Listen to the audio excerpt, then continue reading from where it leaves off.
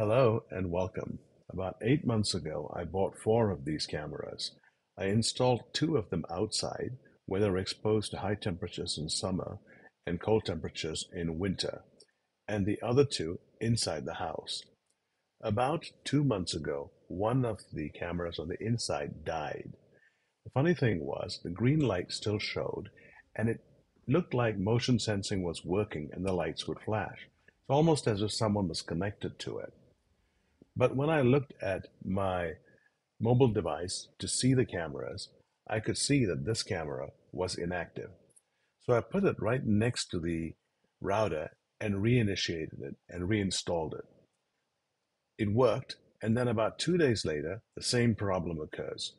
I have that green screen, and I'm looking at this mobile device, and I can see the device is offline. So I decided to go back and try and reinstall it. So the first step was to go ahead and remove the device from my phone. So here we go in there, we go down to delete the device, and then we delete it. Next step is to add the device. So to do that, we click the add and we select the right button. Please power on the device.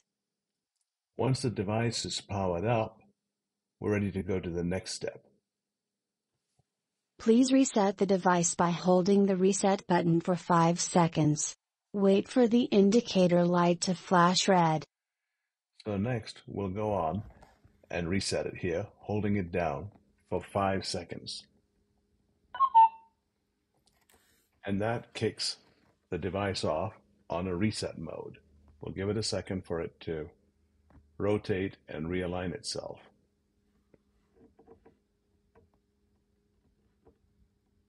Light flashes,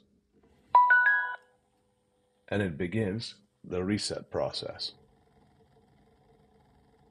This takes a few seconds.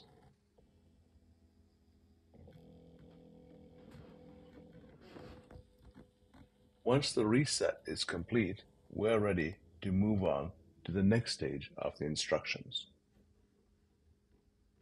Red light is flashing, so we're good to go. Select a 2.4 GHz Wi-Fi network and enter your password.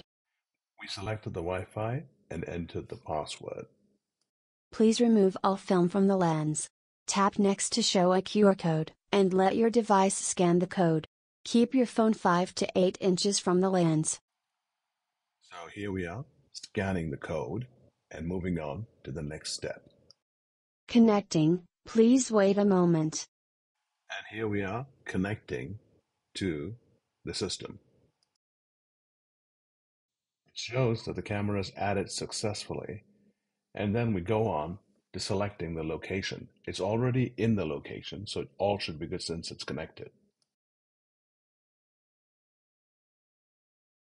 Put camera and phone at the place of camera installation.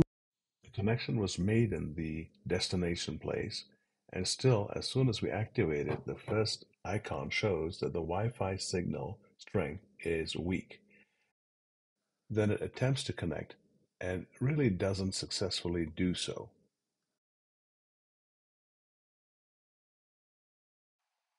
So it doesn't connect and it hangs. So let's move on to the app and see whether we can get the app to connect to the camera.